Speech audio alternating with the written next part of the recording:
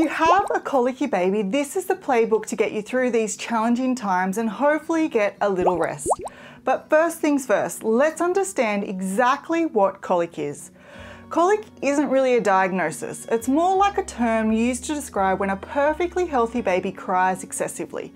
And in this instance, excessive crying is defined as crying for 3 hours a day, at least 3 days a week for a duration of 3 weeks or more. The key thing to note is that these babies are healthy. Their crying isn't due to any feeding difficulties, allergies, or a specific medical condition.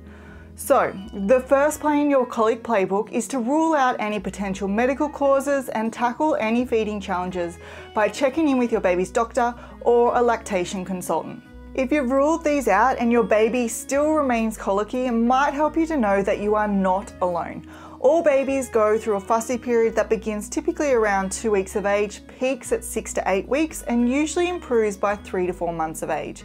And during this phase, some babies just tend to cry more than others.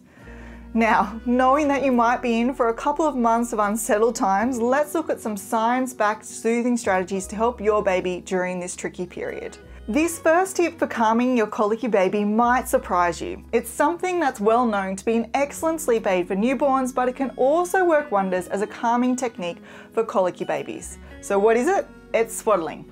Swaddling your baby in a blanket or a swaddle sleeping bag helps to recreate the snug environment they experienced while in the womb. And this familiar feeling provides comfort and can soothe a distressed baby, making it an effective method for calming them down. One of the primary ways swaddling achieves this calming effect is by containing your baby's arms and legs. This helps to minimize any sudden or jerky movements, which can be overstimulating and unsettling for your little one. By providing this sense of containment, your baby will feel more in control of their movements and consequently more relaxed. Swaddling also ensures that your baby stays comfortable and warm, which is particularly important since your newborn isn't the best at regulating their own body temperature yet. In fact, the effectiveness of swaddling and calming fussy babies is actually backed by research. A study completed in 2007 found that swaddled infants cried significantly less and slept more than babies who were not swaddled.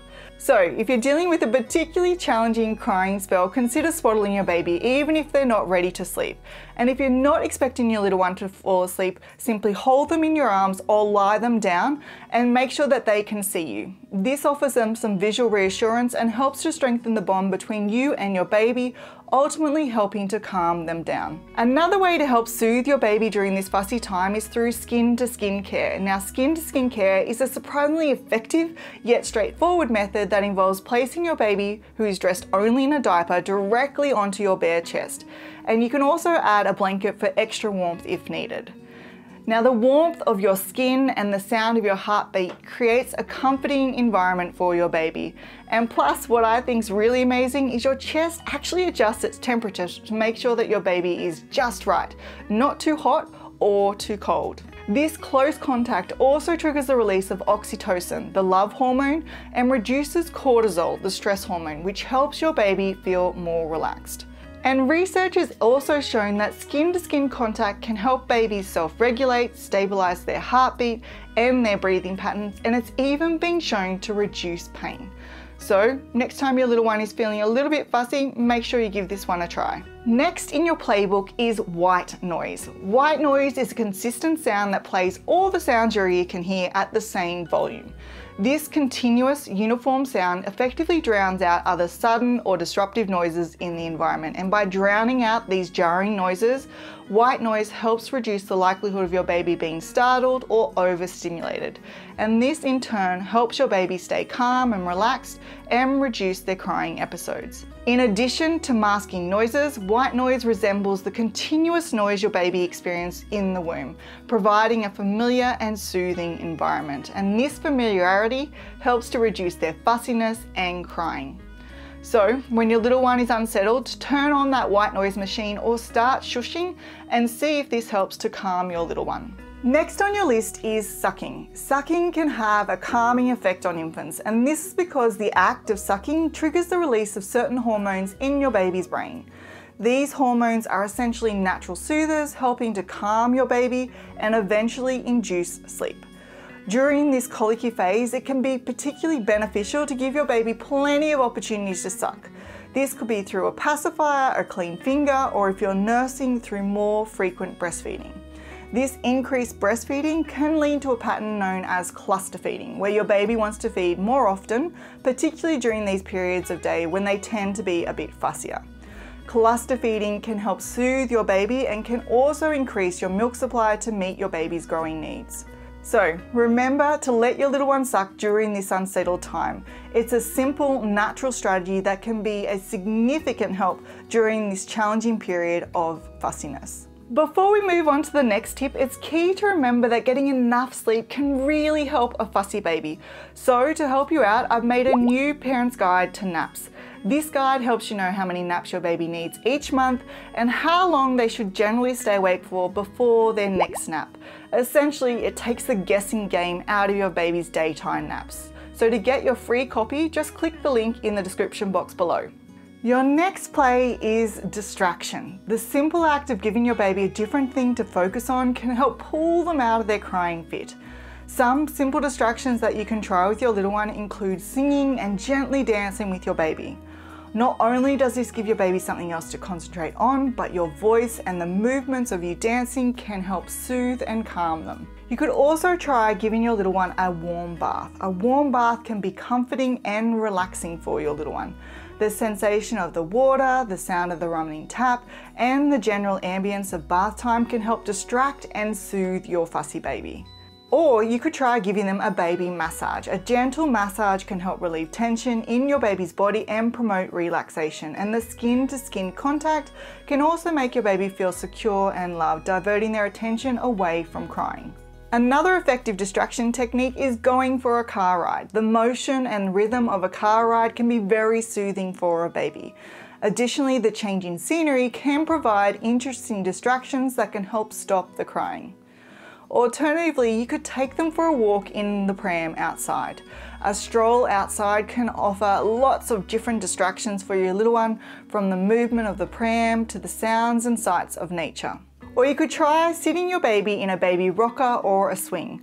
When you place your baby in a rocker, they're given a fresh perspective and a change of scenery, which can distract and take their mind off the crying. Furthermore, the gentle swaying motion of the rocker is similar to what they felt while in the womb, and this can be very soothing for newborns. And lastly, many baby rockers are equipped with built-in toys or musical features, and these can help entertain and distract your baby briefly during their fussy period. Before we cover the most effective strategy to calm a fussy baby, I want to quickly mention something that I don't recommend.